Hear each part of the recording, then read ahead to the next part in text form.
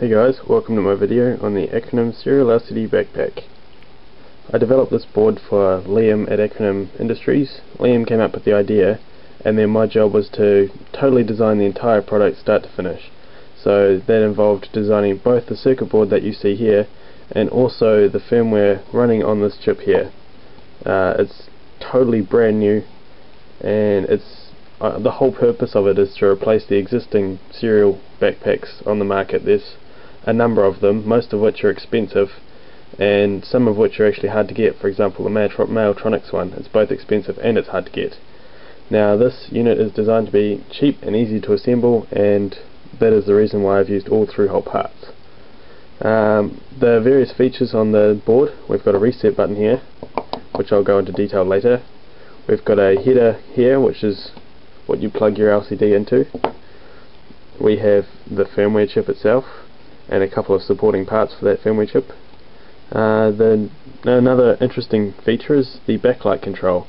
We've used a transistor and a current set resistor for the backlight, so if you have an LCD which requires a lot more backlight current, such as 200 milliamps on one of the larger LCDs that I have, you simply change this resistor here and the transistor can switch up to 800 milliamps. Another cool feature that we added that I like a lot is the tactile buttons here.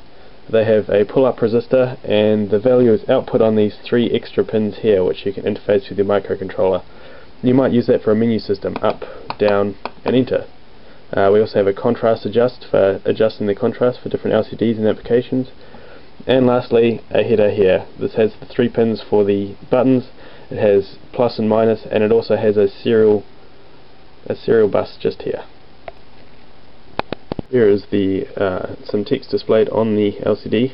The serial firmware chip that I've created takes in this data from the serial port and converts it into the parallel needed to talk to one of these LCDs, which is why it has 16 pins. It has an 8-bit parallel bus, although in my case I've used the 4-bit version. Now we've got a number of different controls, such as turning the backlight off, which I can do over the serial port. And this does not require any extra pins from the microcontroller, so almost all aspects of it can be controlled over the serial port. So we're turning the backlight back on. I have not implemented any kind of pulse width modulation brightness adjustment for this. I guess that's a possibility, I just haven't done that. I'm not sure how useful that actually is. Anyway, we're able to clear the screen very simply with a simple command. And for the purposes of this demonstration, I'm using what's called a bus pirate. This simulates a lot of different serial protocols, such as UART, I2C or SPI, and is made by a company called Dangerous Prototypes. So on the computer I have a serial terminal, and with that serial terminal I can write information that comes to this LCD, basically simulating a pickaxe. And I will write some more text back to the screen. Now you use a very simple number of different commands for you can't read that at all actually, such as using the @ symbol as used in email to send text, and using a hash symbol to send different commands, and that is followed, the hash commands are followed by a number and then any attributes that that command has, such as for the backlight, you 1 or 0 for turning it on and off. #0 is a command for setting the X and Y position on the screen, and then you send the X and the Y position. And lastly, you send a line feed character, also known as the decimal character 10. Now the last important feature would definitely have to be this reset button here.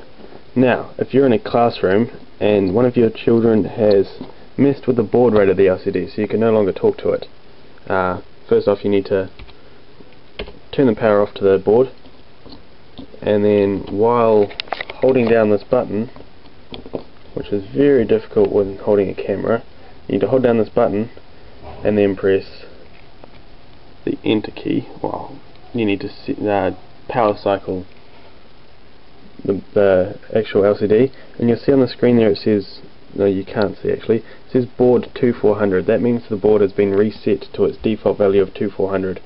So by power cycling it when holding down that button, you are able to actually reset the baud rate, which is stored in EEPROM each time you reset. So using a command you can change the baud rate, and then it's stored to EEPROM, so each time you use it, it stores. Now I'll turn the backlight back on, like so, and you can see the text there. Now if I clear the screen,